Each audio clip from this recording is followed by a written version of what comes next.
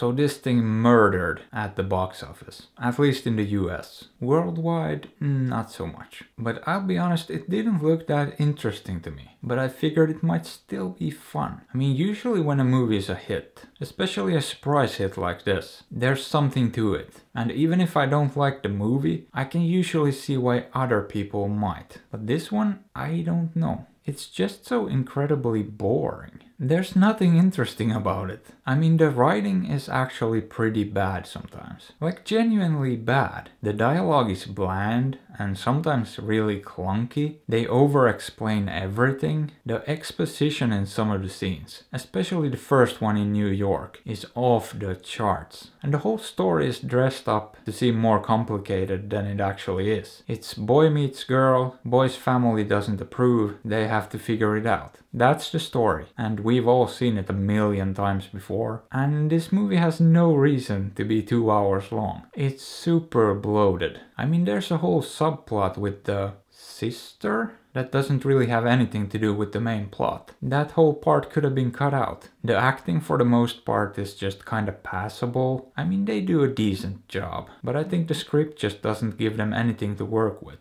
So it's kinda hard to judge how much of that is on the actors and how much is the script. And it's not funny either. It tries to be. And Aquafina made me crack a smile a couple of times. But that's about it. I'm pretty sure I genuinely didn't laugh once in a 2-hour movie. That is pretty bad. But even her character isn't that funny most of the time. But at least she's nice and kinda amusing. Because most characters in this range from passive aggressive and petty to straight up obnoxious assholes. Very few of them are even remotely likable or relatable. Or even just interesting. I mean, the main girl is the only one who's really given any depth. But even she's not really that interesting.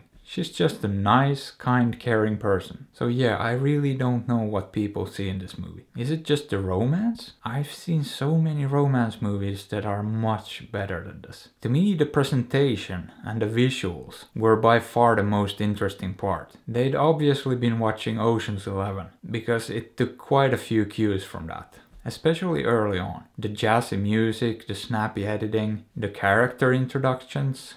I like that. At least it was a bit different. But most of that's in like the first 30 minutes. The further into the movie we get, the less of that's in there. But the movie also looks expensive. Like really expensive. I mean, just the cinematography, the sets, the costumes, everything looks expensive. And they really sell the crazy rich part. But it's just a $30 million movie. And I'm guessing most of that had to go to the production. I mean, there's not really any high profile actors in this that want a $20 million paycheck, you know? But yeah, visually, the movie looks very good. They did a great job with that. But somehow they also managed to make all that excess very boring. Watching people spend millions on parties and stuff should at least be a little bit entertaining. But it's really not. It's kinda boring. The whole movie is just kinda boring. I mean, I didn't outright hate anything about it. I just didn't care about anything going on. It was just more or less 2 hours of nothing for me. I might as well have been staring at a wall. A really pretty wall, with some decent background music.